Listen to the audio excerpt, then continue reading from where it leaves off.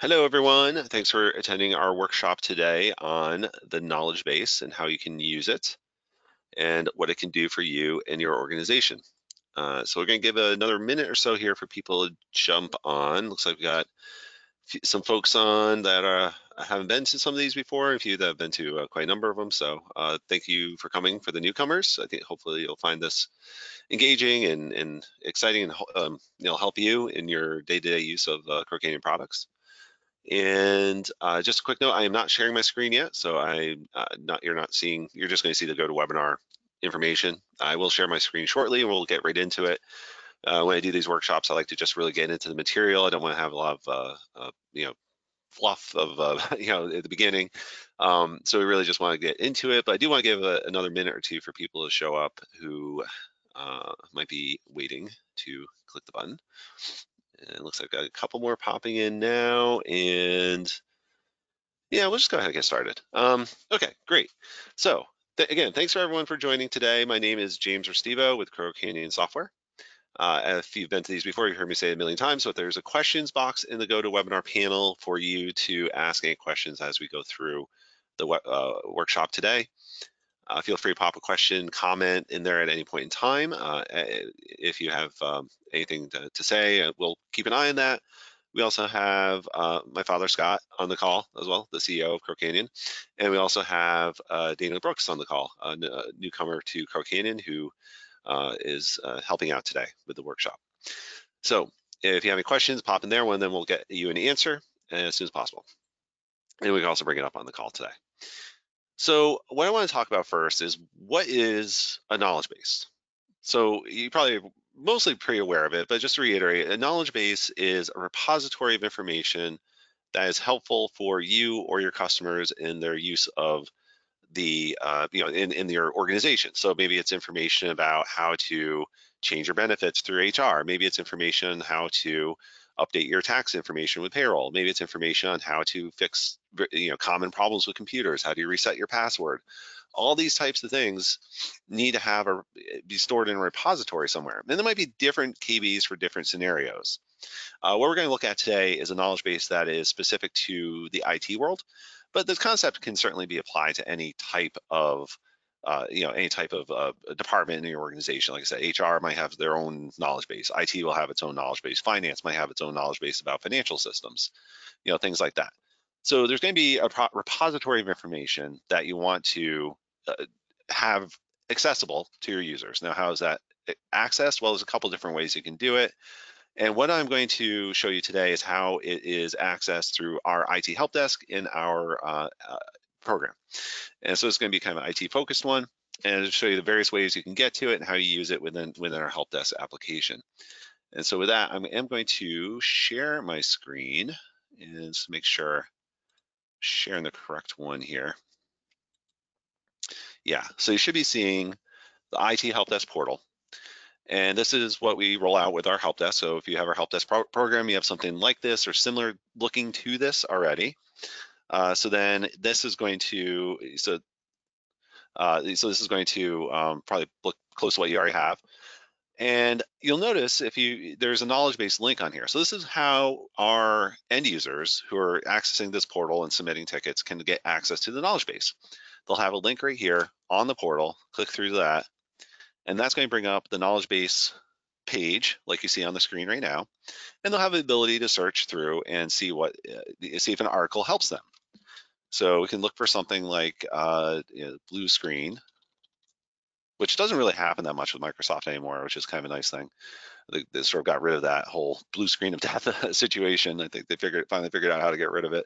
But in case it still happens, you have it there, or printing problems are kind of a common thing.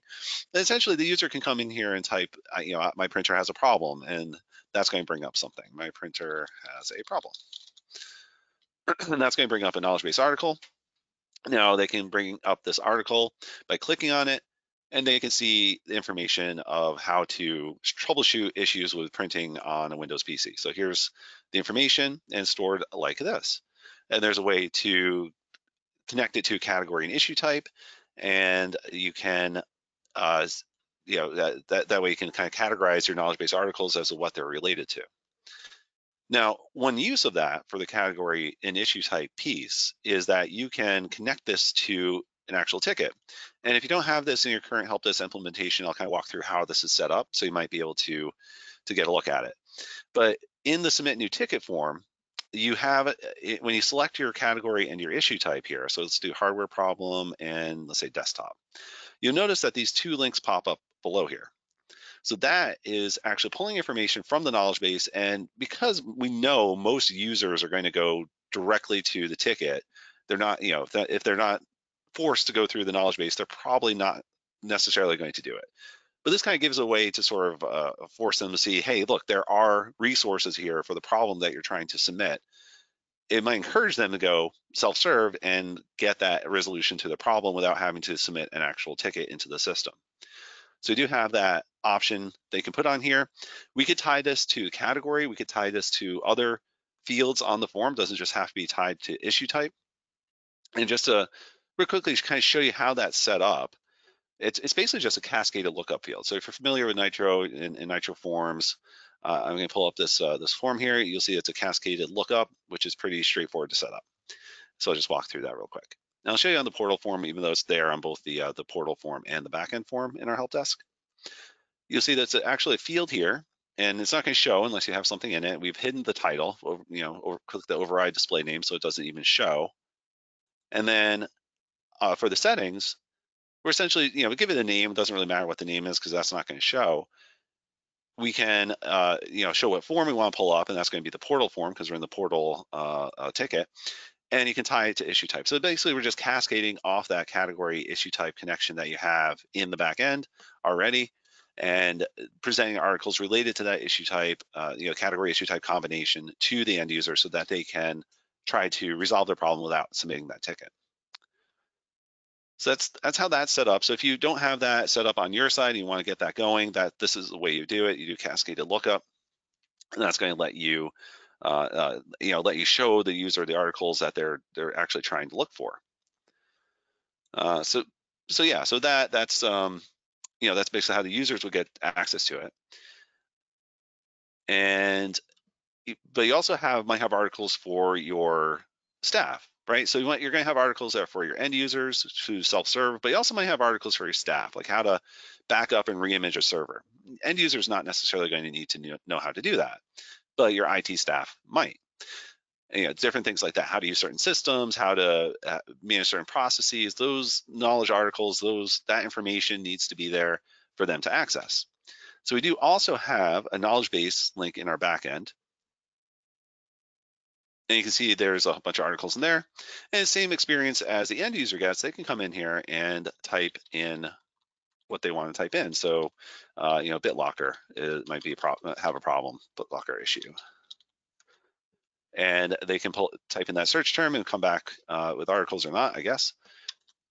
Just do BitLocker. I think that's going to come up with something. And it does. It comes up with a couple items there for them to look at so they can see how to do this. Like, and there's an article here. It's got the information. They can see it, and it's got that category issue type connection. Same as what we saw on the the front end for the end users. So you got that search, and search is a big part of it because how do categorization of your KB articles is important because you want to make sure they're in the right category, they're related to the correct issue. That way users know what it's referring to. As they might have an article that speaks a little more generically, but it's specifically about an issue. That's where the categorization comes into play. Makes a lot of sense and really gives you a way to drive what is, how those articles are organized in your back end. So you need that metadata on there to really help organize what your knowledge base is doing and how it's organized. You can see back on the main search page here. Let's get back to that real quick. You can also see articles by category. So instead of searching up here at the top or looking through the frequently used ones, the user can go directly to the category that they want to look up and see what articles are available for them, so you can just kind of search through it. So that's there today. I believe it is there on the knowledge base here as well. Yeah, they can search by category down here. So That's another way a user can interact with this. A kind of more modern way to do it is through a bot. And so we have a bot for Microsoft Teams that allows you to have your users not only submit tickets through Teams, but also to they could search a knowledge base article. So kind of primed it here. I might have timed out, so I'm just going to go to commands, see if commands will work.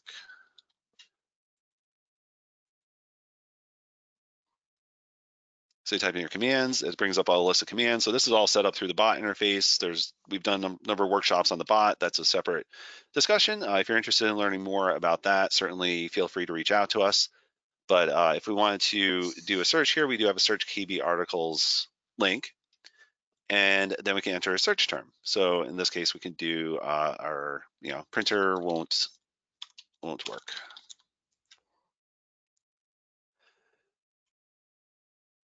All right, and that's going to bring up, it's going to go search that knowledge base, and it's going to bring back a couple of articles, and then it comes back with a couple of options for the end user to enter more detail. They can go and submit a ticket. They can say that their problem was resolved, or they could start over from scratch. But that gives you a way to also search KB articles from another type of interface. So kind of this omni-channel support sort of scenario where they could do it through the portal, or they could do it through the bot, or you could have a web page that has this information on there as well for people to access. If they're emailing tickets in, of course, there's no way to kind of intercept that email and give them knowledge base articles, but there are ways that we can attach knowledge base articles to tickets, which I'll show you, and those can be then shared with end users. On the articles themselves, actually, before I get into that, let me show you on the ticket form. So similar to the portal ticket form, we do have the same functionality on the backend ticket form to pull up knowledge base articles. And that could be useful for your technicians if they're creating a ticket this way to see, okay, what's already available that I can send to the end user. So I got a hardware problem, it's a desktop, won't load or something, or my PC crashes. They can go and pull that open and see what it's all about. They could actually even copy and paste and send this text over to the end user if they wanted to, but you see there's information here about that article. And then they can also connect it over here. So we have a connection over here. We can actually set up something to limit what articles are shown here. If you have a lot of knowledge base articles, we can limit this in a similar way that we're limiting things over here with just these two options showing up. We can, in a kind of similar way, this is a lookup column that can be cascaded to also only show articles for a particular category or issue type. And we can come in here and see which one it is. Let's see, it's hardware problem, desktop. I just have to search for it, but yeah, this one. So we can actually connect it now in to the ticket. So now you've got this connection between the IT help desk ticket and the knowledge base article, and that kind of helps you see how they're connected to each other. So let's see. Let me pull up one that I've already connected or that I've already created.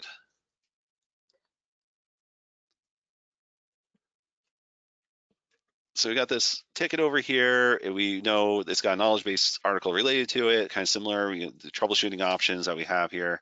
And then through the edit form, we can actually go to the knowledge base tab and find that one that we were looking at. Again, like I said, we could set up a way to limit this, but you get that link there and you save it. Now you can go, when you look at the display form, you'll see that it is connected. Like so. Now you may have situations in working through these tickets that there is no knowledge base related to it. So like, let's say, take this ticket here, go to meeting, won't open. We don't have a specific category and issue type for this one. So what we can do is come in here and take a look at it. And you can see there are a couple knowledge base articles, but they aren't related to this problem. They might be useful for certain situations, but you don't have anything for this. So this gives you a way to kind of check to see, do we have a knowledge base article? Do we need to create a knowledge base article for this? And through these types of tickets that don't have, where you can see there's either related knowledge base articles that aren't relevant to the situation, or there are just simply aren't any knowledge base articles related to it, you can actually create a knowledge base article from the ticket. And you can do that by going to knowledge base and click this create KB article. So you see this button here, create KB article, that's going to be on your knowledge base tab. So if you if you have that on your ticket form, you can click that. And then once you close your ticket, And we can make a resolution here. Let's see, problem, had to reinstall, go to meeting. So that's our resolution. That's the problem, and we're going to mark it as closed. Oh, I got that.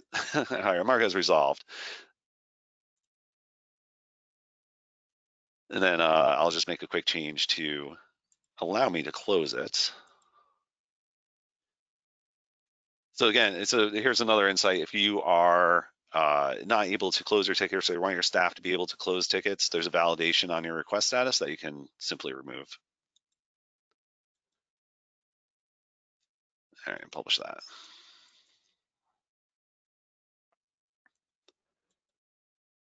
So just like that, we can get rid of that block, and then we can close that ticket. So let me refresh this, and let me actually go and clear the cache. Apologize, I didn't have this fixed up ahead of the call, but I'll just go ahead and fix this real quick.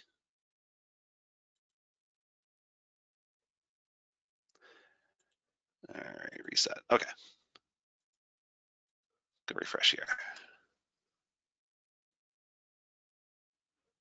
All right, now I can come back into this and hit edit.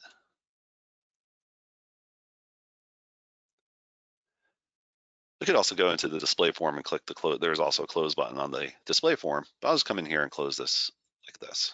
Closed. All right, now it's allowing me to do it. That's great. Okay, now, so part of that closing of it is going to go and create a knowledge base article. So where do we see those? All right, well, from the back end, it's a little bit of a workaround, but you do have to go through site contents and get over to the knowledge base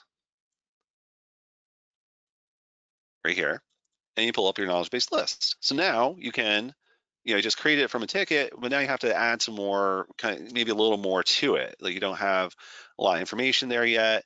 Let's see, where is it? And I probably should have tested to make sure this would work before.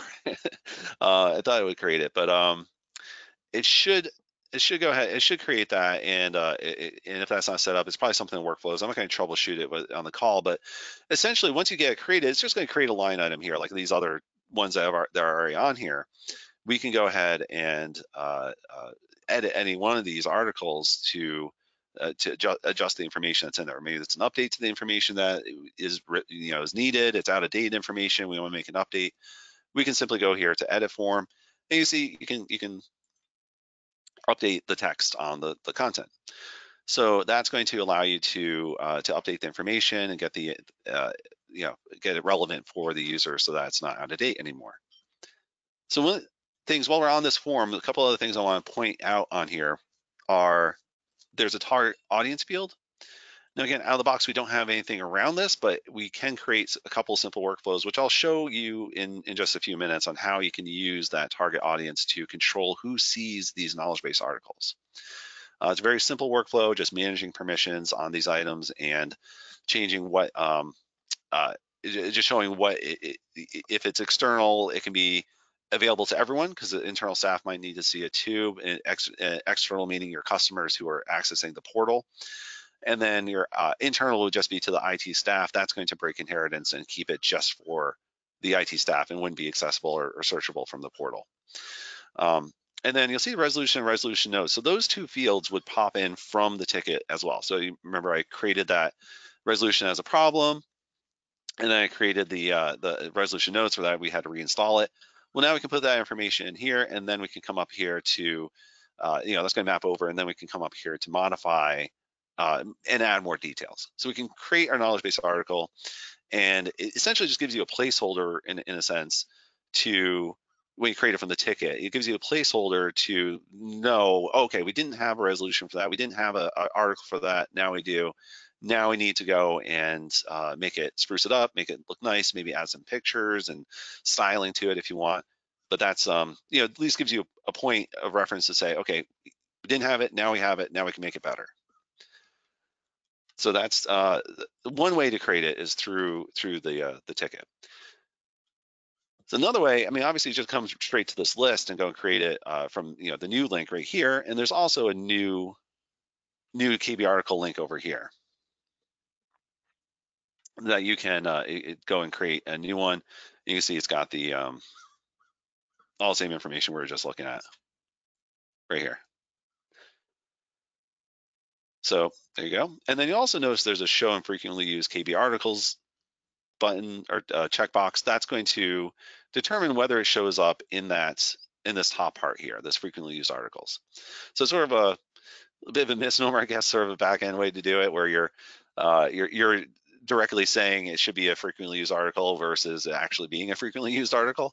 But that's okay. I mean, you sometimes have to kind of guide the users or kind of hold their hand to the right resolution. And if it's something that's coming up more frequently that you wanted to, maybe the article even hasn't been referenced all that much, you just created it, but you want to make it visible and kind of apparent to the user that there is information out there about it, you can put it in the frequently used articles. So kind of gives you a way to escalate those particular knowledge issues or problems that have a resolution that people may not be aware of. So, and then a third way you could create knowledge base articles if you really wanted to do it is you could export from Excel, like we have this export to Excel tool where you basically have the fields and you map them in and then it puts it up there. Of course, that kind of limits you on what you can do with the wiki content with the images and whatnot. And that might not translate with that tool. But a third way you could, I guess a fourth way you could create these is just to copy and paste like a Word doc and put it into the wiki content. And that should bring over your images and things pretty easily into this here, or you could just go through and replace the images with the correct, if they don't come across for whatever reason. So a couple different ways you can do that. And then so that's how you create it. And then we also get the question, why do we use this instead of a document? Well, it's kind of maybe six of one, half dozen the other. This is a great way to do it for searchability. It's a great way to do it because we got the metadata on there. And if you wanted to create a repository like a document library where you upload documents, or it could be Excel files or Word docs, you could do that too. And we could probably point the searching capability over to that library if we wanted to, but you're not going to get that automatic creation. So sort of in our back of our minds, we've got some things we're thinking about on how to improve this, and one of those is like, okay, how can we incorporate documents more into this versus this? But this is the way it is today with the wiki content and the this one particular list and how you do it.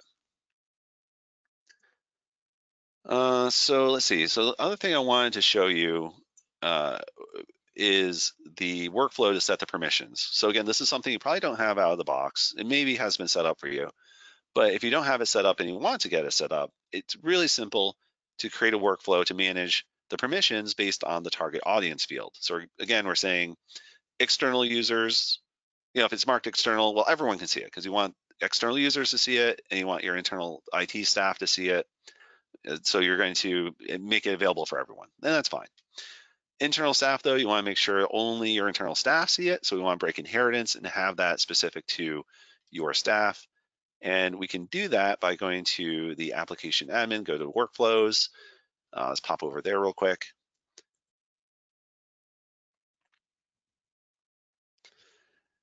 And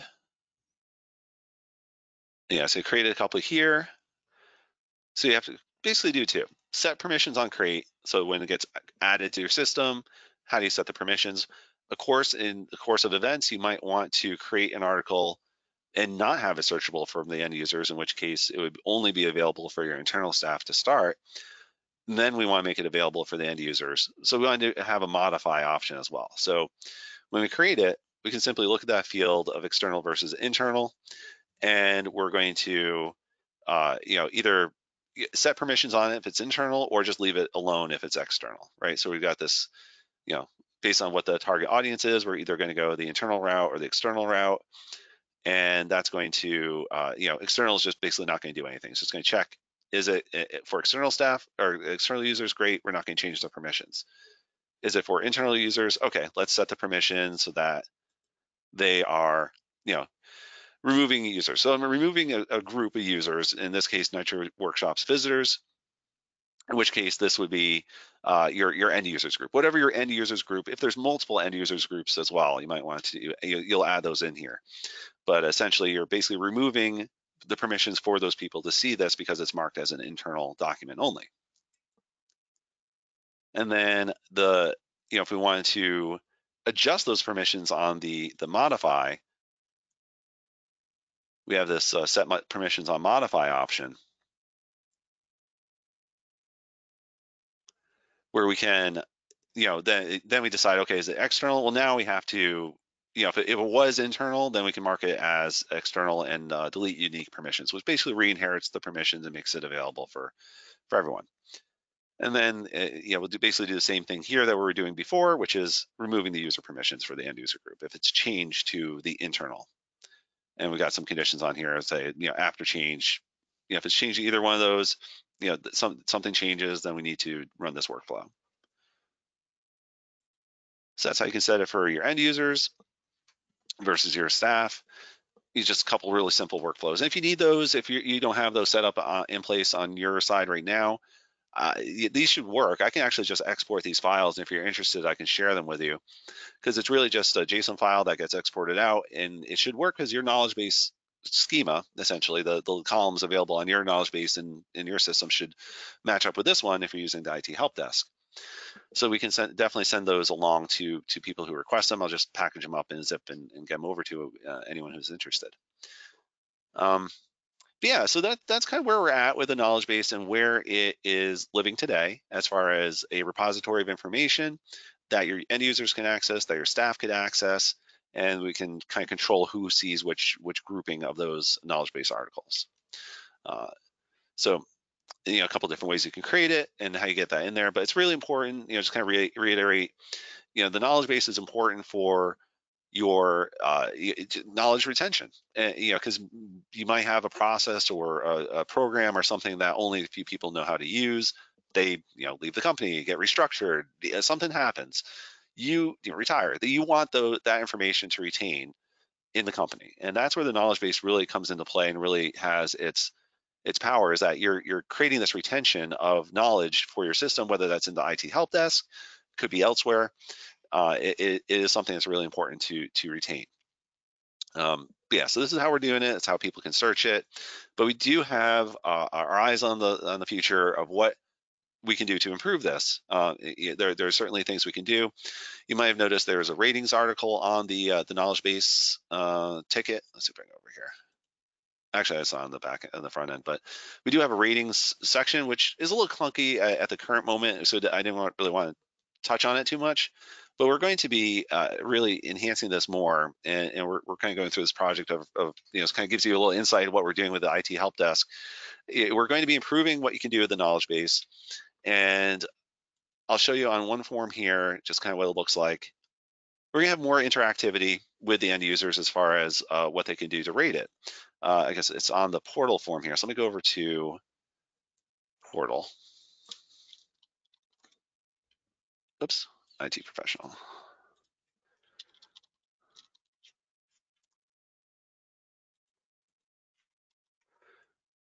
All right, Daniel, help me out. What was what did we set the portal to? Let me pull it up for you right now. It's IT portal 22, right? IT portal 22. You just get rid of the. There we go. Yeah. Okay. All right, thanks guys, appreciate it. You'll see over here, it's going to look, we're going to be making additional changes. Right now it kind of looks basically what we have today, but you notice on the form itself though, we're going to add in this kind of ratings capability. So when they bring up the article and actually view it, the end user will have a choice to either say the article resolved their problem. That could increase the rating of the article. There's a feedback option actually that we're going to have in place here for rating the article and how helpful was it. They can put some comments, and we're going to have a way to see those comments, and that's going to be on the back end side of things, I believe, where we have duplicate this.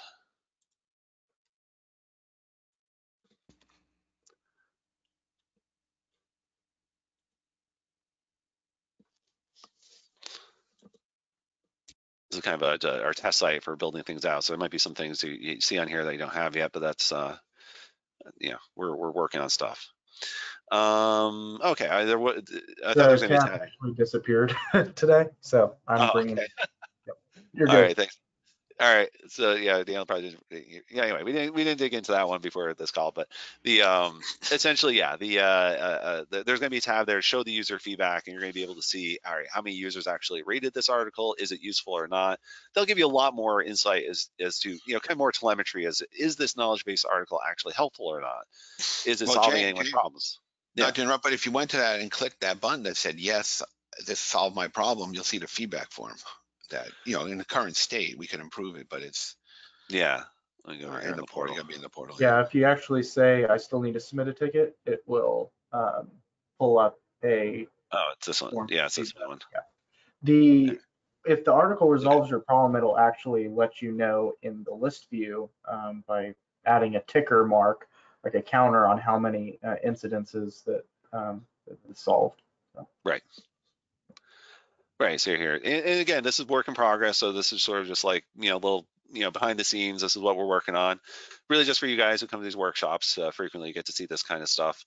So, you know, we don't show just anyone this stuff. But you get the rating score, you get the additional feedback. That's going to be stored as a related item to the article. And that'll give you more metrics, more telemetry, more information about what, you know, what's helpful, what's not from your system. And you see once they can submit feedback, whether they submit feedback or not, it's going to bring them over to the form, and they can submit their ticket.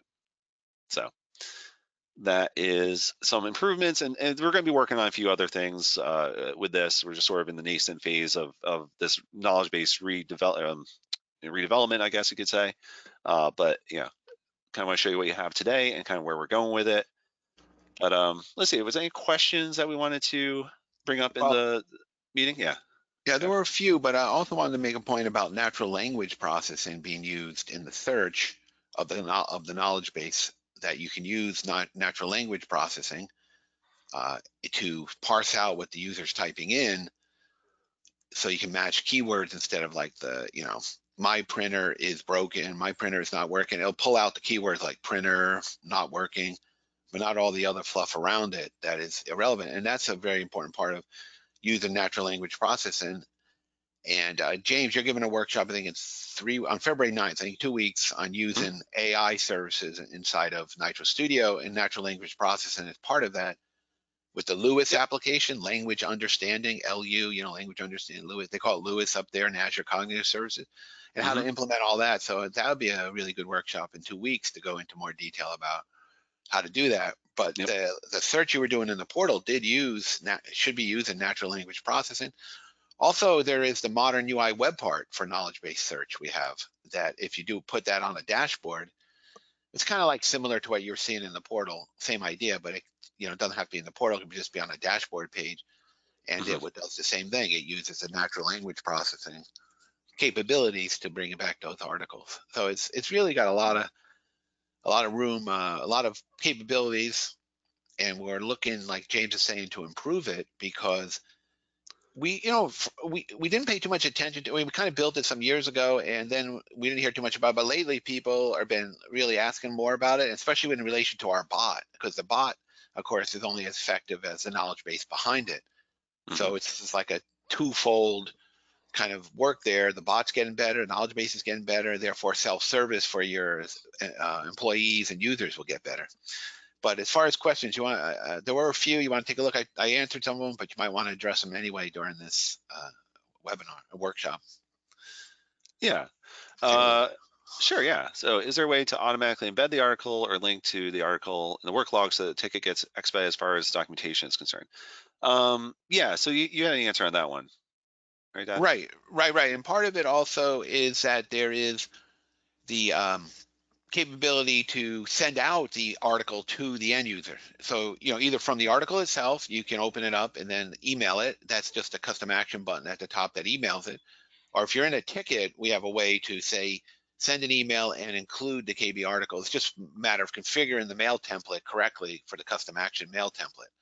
Right. That says include this KB article in it. It's a little, we'll show you how to do that if you're interested. But so that's, therefore you're communicating with the end user. The article goes back to that person, the end user, as a way of resolving the problem. If they didn't bother to look it up themselves, you can say, well, here's the article on how to fix it. You know, go read it. I mean, if you're specifically interested in that, let's set up another call for just those individuals who might be interested in setting that up. We can walk through how we set it up, and then because again, that's not something we have out of the box, but it's something that we can set up on. We have it set up in our demo site, and we can show you how that is. So if you're interested, pop that note into the questions box, and we can set up a separate call with you, kind of show you what that looks like from our side, and you can kind of mirror our configurations and get them going on your end. And of course, if you want us to do it for you, you got some professional services, we can look at doing that. But we can have a quick meeting probably on Friday to show you what that looks like. Sure. Good. Good. So do that.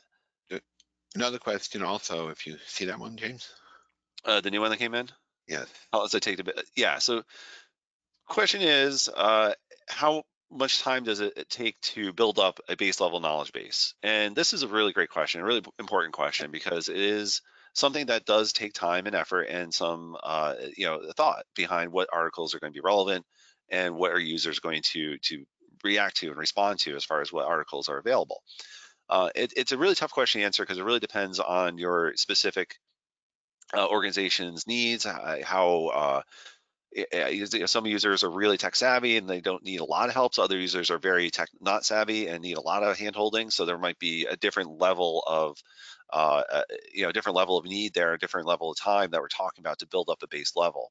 Now, what I was mentioning with the copy and paste earlier, how you build these articles, if you have a repository already, that gets you a long ways there. You really just have to copy and paste it. It does still take time, but you just have to copy and paste the information into the knowledge base, and then you have it there as a repository. So that is a possibility there. But it does take some time. It does take some time to set out, and every organization is a little different. Like I said, there are specific programs that people are using, maybe customized programs that people are using that aren't relevant to other organizations that you need knowledge on. So there's a lot of a lot of ways that could go with how you build that up. But it does take time. I mean, if you dedicate some hours to it, it could take at least get a base level. It might take a couple weeks to kind of throw things together, and then as these tickets come in, as you realize there's articles needed for them, you can mark them as create the KB article, close the ticket. That's going to create that record in your knowledge base list that then you can then go and augment that information for your end users to respond to. So that is another way to do it, and that would just build up over time, right? So kind of maybe catch those edge cases that you might not have thought of, but really, for building it up, you'd really want to focus on what are the most common things that are coming through. You can get that information through some telemetry on the IT site itself. If I go to our, let me go to our demo site because I know we have a ton of stuff there. Just give me a second there. Yeah, to build the actual system, put the system in place is very simple. And to, like Daniel was saying, you can put maybe 10 or 20 articles in pretty quickly, which could give you a base. I think what James is more referring to, refining it and growing it. Well, that takes time as you go through your experience with the help desk and the tickets that come in, and it also changes over time because get new systems in, Windows 10, Windows 11, or a new piece of software that needs to have different articles. But the thing is, our system can grow and evolve quite nicely, and right. It's related to the tickets, so you can see what tickets you're getting most commonly, and then use those to build your knowledge. Same with the bot. The bot is analytics also. If you use the bot to say what questions were not answered, and then bot telemetry. That's right. Yeah, the bot telemetry too. So it's a combination of experience, ongoing interactivity with the help desk or the bot gives you a great basis to build it up. Yep. The only thing is, if you don't get going, it never gets going, though, right? If you don't get started, if you don't buy a ticket, you can't win the lottery, kind of thing, right? That's kind of, exactly. Play, you can't win. So it's important. We encourage people to get going, get that information in there, and lo and behold, 3 to 6 months down the road, you got a pretty good establishment of. It kind of settles into a nice amount of articles. Yeah, I want to show you some of this telemetry here, and have this open tickets by category priority, but we could easily change that to be all tickets by category priority, so you can see how many tickets are coming in for each of these types of issues. Are they high priority or not? Are they marked as high priority, low priority, whatever it might be? But you have that kind of telemetry you can pull out of the system with our reporting tool to see kind of where you need to spend your time and efforts to shore up what the knowledge base has in it. And that So has yeah, drill down in it too, doesn't it? It can put drill down in the reports. I don't know if this particular report does, but you could click and see those 4 tickets if you. yeah, this one doesn't have it enabled, but yeah, that's Yeah. it's a simple setting. Yeah, Just it's say just a drill. checkbox in the report. Yeah. Yep. Yep. Yeah, so you can drill down, look at those. Do they require like a ton of hardware requests? Okay, maybe we need to have a separate process for this, or maybe its own little kind of hardware request form kind of thing. You know, whatever you need to do. Networking issues. Okay, it looks like we got a number of networking issues over the last. You know, you can time box this too and put it around last month, last week, last year, whatever you want it to be. We can With do the that in live time filters. with the filters. Yeah, it's pretty Yeah, cool. I can do live filters right here. Just say, okay, show me, last month. Let's see, created. How many were created last? Probably not many in our demo site because I think we created a lot of these early. but you got a few. You can see that. Okay, there's a few issues that came in. But yeah, that's basically what that's all about. And that, like I said, that gives you an insight as to where are people tripping up, where do they need help, and that's where you can kind of focus your efforts on what knowledge base articles to provide to them. All right. All Yeah, right. good system. You got me convinced, James. I don't know. All right, good. Okay, great. So let's see if there's any other questions. Looks like we addressed the question about internal versus external with the workflows, and yeah, again, if you're interested in that, put that into the questions box so I can make sure I know who to send these to. And yeah, that's about it. So you can get a sense of where we are, where we're going, and how knowledge base can be useful, and know what you know, and get that, you know, get that going for your users, and help take those. Really, it's all about helping take the load off your IT staff, so they don't have to keep That's right. answering the same question over and over again. So yeah, and we use it in our whole system too, so helpful. yeah. So I mean, I guess in that note, in that vein, we can go over to our .help site. So this is our kind of our KB for end users. You got this over here. Yeah, I'm sure a lot of you, on this call, I'm sure you're familiar with it. I've seen your names pop into the forum and whatnot. But you you have the same thing. You got a search bar right here. You're like, how do I install something? Rather, you can do that. Bot or something. Yeah, he's got the information, stuff to install NITRO bot. So yeah, here's our knowledge base for you guys to use. So kind of same vein that we have.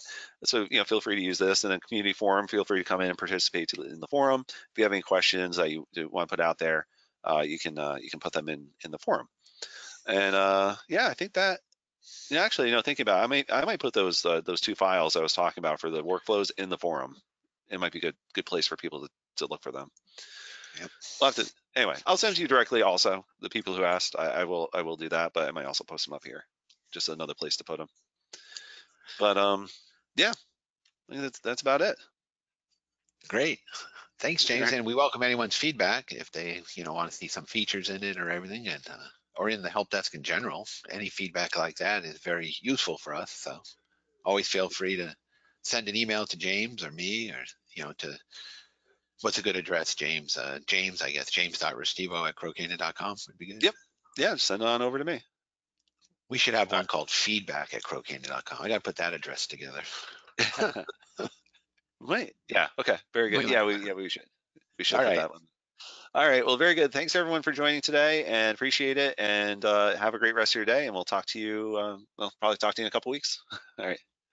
If not sooner. All right. Take care. Okay. Thanks.